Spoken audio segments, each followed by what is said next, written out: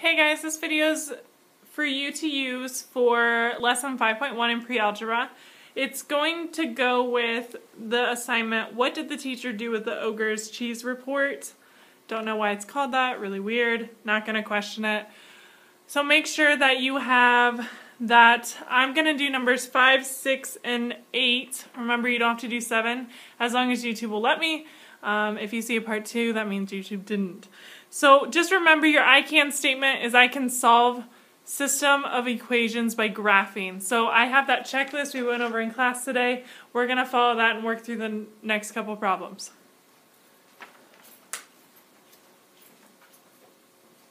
Now the first thing I'm going to do is I'm going to look at my equation. I'm going to figure out the slope and the y-intercept. And we're going to represent those with M and B. So like we've already learned, anything next to our x is going to be our slope. So we know our slope for our first formula is 3/4. So I'm going to do rise over run. And our y-intercept here is going to be 2. Now what that means is when I go to graph, I'm going to start at 0, 2. Remember, we add a 0 for our x-coordinate, and we use that as our y-coordinate. Now I'm going to do the exact same thing with this formula. So same thing, remember the negatives comes with, makes a difference, so -1/2 is my slope, and my y-intercept is going to be -3. And again, that's going to turn into 0, -3. So pause the video if I went too fast, double check that you have this work because you're going to need it. I'm actually going to switch colors, so let's see. I'm going to use red for this formula. And I'm going to use green for this one. So let's go ahead and start. Using my red marker, I'm going to go ahead and plot my y-intercept. That's my first priority here. So I'm going to go 0, 1, 2 on my y. Now, all I have to do is follow my slope, which is 3, 4. So I'm going to go up 3, 1, 2, 3, and to the right 4. 1, 2, 3, 4. Now shoot, I ran out of room, so what we need to do now is we need to make this all negative so we can graph down here. So I'm going to do the same thing, but now I'm going to go down 3, 1, 2, 3, and I'm going to go over 4, 1, 2, 3, 4. Now I have a nice line here. See if I can make a straight line. Close enough, make sure you add your arrows. And let's go ahead and see if we can find a point of intersection, so where they're going. So we're done with this one for now for graphing. Now we're going to graph this one. So I'm going to find my y-intercept, which is 0, -3. And I'm going to go down 1 over 2. So down 1 over 2. Down 1 over 2. Now I'm not even hitting this graph, so I know I'm going to have to switch this. So instead of going down 1, I'm now going to go up 1 to the left 2. Up 1 to the left 2. Up 1 to the left 2. Beautiful. Here is our point of intersection. Okay, so I'm going to look at it. And I'm going to know that this is my x. So I'm going to start here. So -1, -2, -3, -4. Then I went down 1. So -4, -1.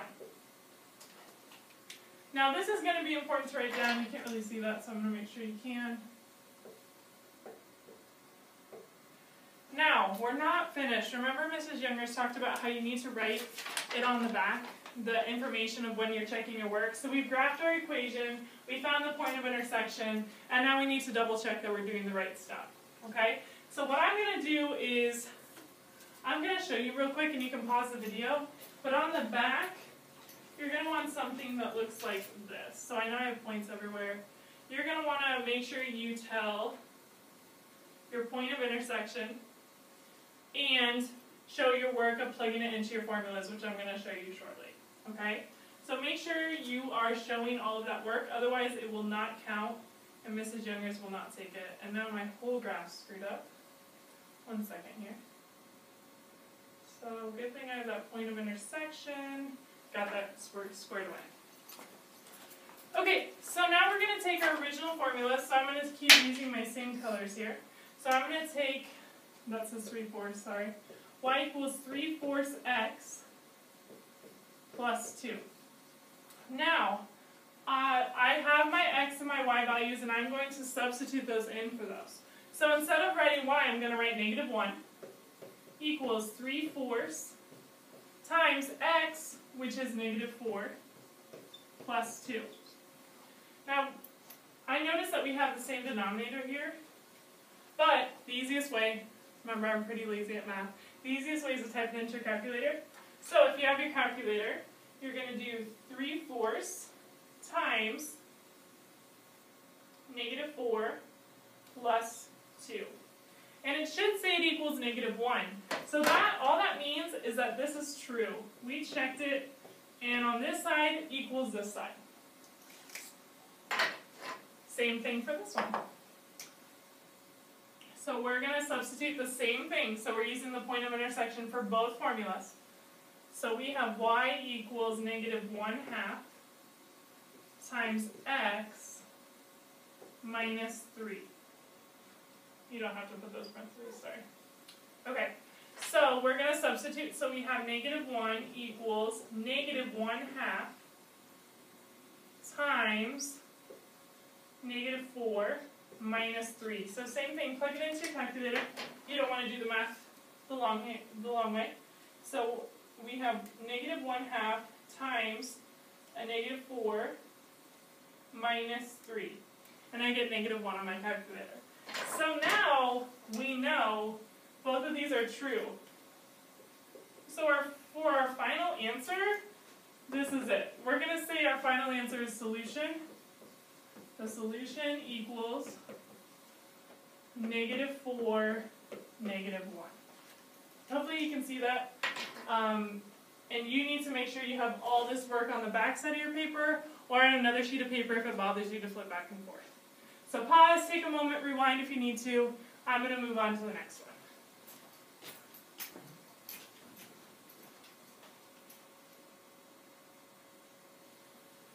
Maybe here.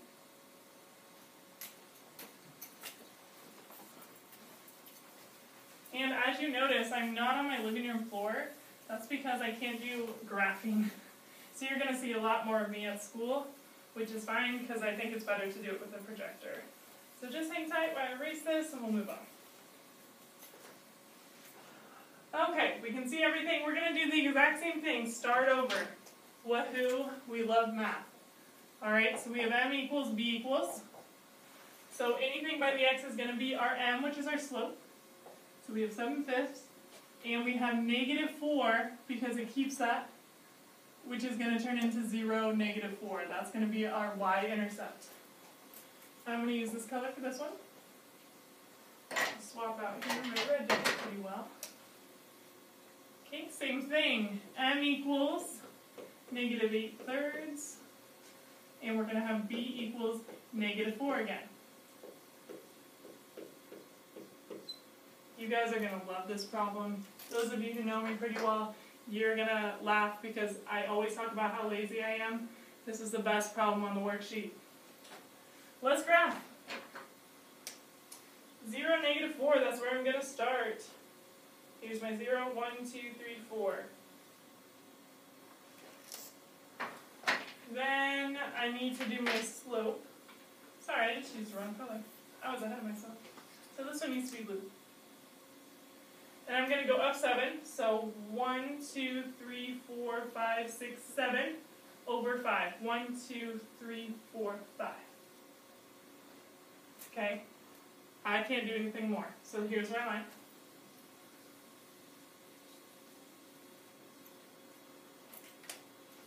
Now, do the same thing, 0, 4. And I'm going to go down 8, which I can't do, so I know I'm going to swap these. So I'm going to go up 8 instead and to the left 3. 1, 2, 3, 4, 5, 6, 7, 8. 1, 2, 3. Oh no, do we not have a point of intersection? Of course we do, it's right here. It is both our beginning y-intercepts. So let's go ahead and use that. So our y, or our point of intersection is 0, negative 4. Okay, so let's plug that in and see if it'll work. So I'm going to grab my blue marker again, and I'm going to plug in for this one. So we have 7/5 x minus 4. So here's my x, here's my y. I'm missing something. Y. Y equals 7/5 x minus 4. So now I'm going to plug in some numbers. So I'm going to take my negative 4 equals 7/5 x, which is 0, minus 4. Anything times 0 is 0. Minus 4 equals a negative 4. We are true. I'm going to make sure that you guys can see this. Okay, we're good. Yeah. So remember, this is going on the back side of your paper. Okay? Now, same thing. I'm going to take this formula.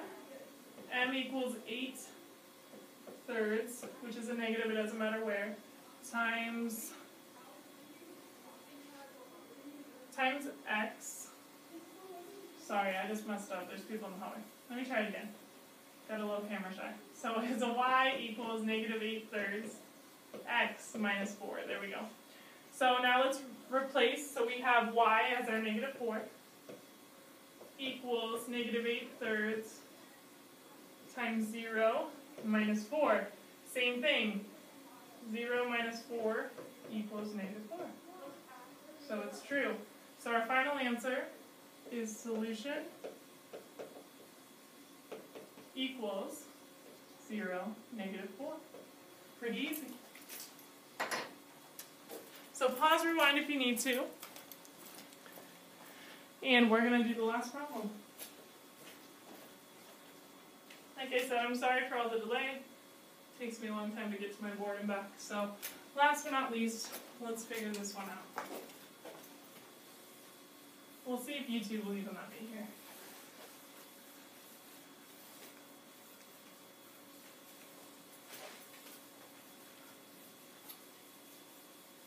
Okay, let's get this one. We'll spice up the colors a little bit. So we have this one and this one. Okay. Same thing, we're going to start with our slope and our y-intercept. So we have m equals negative 3/5. And we know our b equals our y-intercept is 2. So we know that is going to be 0, 2 when we're plotting. Now green, we're going to do m equals 1/5. And we're going to have b equals negative 2, which we know is going to be 0, negative 2 when we're plotting. So make sure you have that worked down. It's going to be important. I'm going to go ahead and start with my first formula. I'm going to start plotting. So I'm going to go to 0, 2. And I know I need to go down 3 to the right 5. 1, 2, 3, 1, 2, 3, 4, 5. Now, I need to probably change those so I can go all the way up. That way we don't have to. So I'm going to change my negative to come down to this 5. So now I'm going to go up 3. 1, 2, 3. 1, 2, 3, 4, 5. And I got my whole line here. Okay? Next one. Let's graph it. This is so much fun. Alright, 0, negative 2. And I'm going to go up 1 to the right 5. 1, 2, 3, 4, 5. Sorry I made you do more work than you needed to. I couldn't remember. So we got our point of intersection. Let's figure out what it is. So, going this way, we know it's positive 1, 2, 3, 4, 5. And if we're going down, it's going to be negative 1. So we have a 5, negative 1. So our point of intersection is 5, negative 1. Now let's check to double check that I'm not crazy. Alright? So make sure you have this. I'm going to erase this so you guys can see it, because I'm a little bit worried that we can't. So I'm going to go cover this up real quick.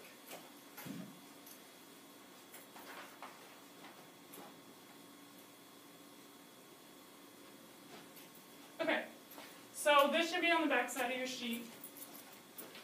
And we're going to do our first formula here. So we're going to do y equals negative 3/5 x plus 2. Now we have our x and we have our y now, so we can plug those in. So I'm going to take -1 equals -3/5 times 5 plus 2. My handy dandy calculator here, fingers crossed I'm right. So we have -3/5 times 5 plus 2, -1. Alright, it checks out. So this one is true. Next one. We're going to do, we have y equals 1/5 x minus 2. Let's substitute, so we have -1 equals 1/5 times 5 minus 2.